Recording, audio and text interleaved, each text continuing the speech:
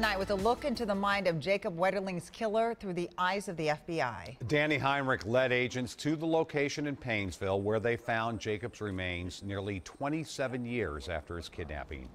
Special agent in charge of the FBI, Richard Thornton, told our Jennifer Mayerle they needed leverage to get him to talk.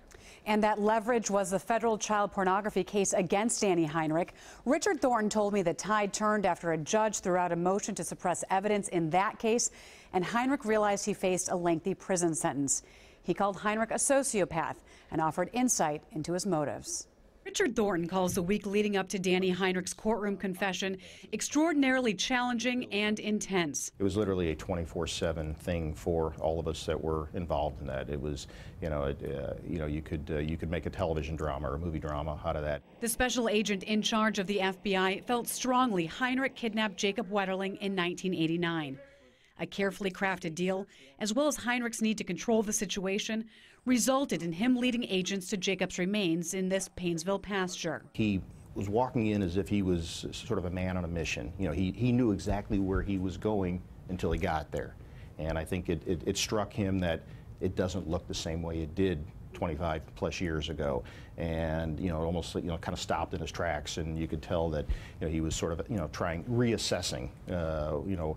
Again, what he was seeing didn't match up with what he expected to see. Investigators needed to help Heinrich retrace his steps. The next day, the 53-year-old told them for the first time what happened the night he kidnapped, sexually assaulted, and killed Jacob. It's an admission he would recount days later under oath. Do you believe his story?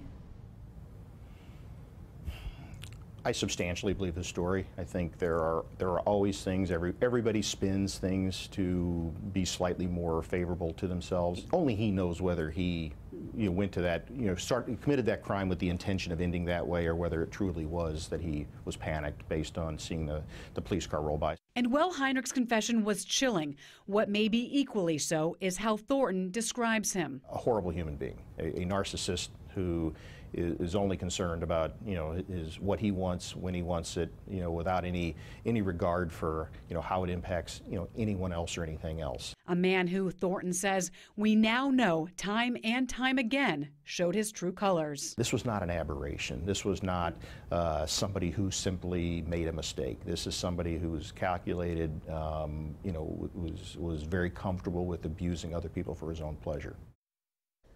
Now, Thornton became the special agent in charge 2 years ago, so he wasn't around in the early years of the investigation.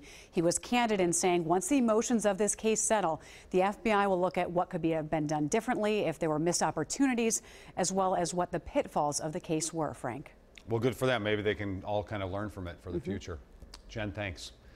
In exchange for his confession, Danny Heinrich will go to prison for up to 20 years. A judge will sentence him in November.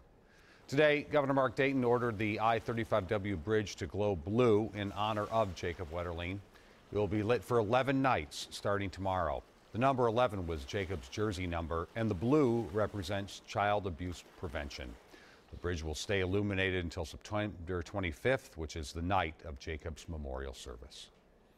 Stay with WCCO. We will have continuing coverage of the Jacob Wetterling case.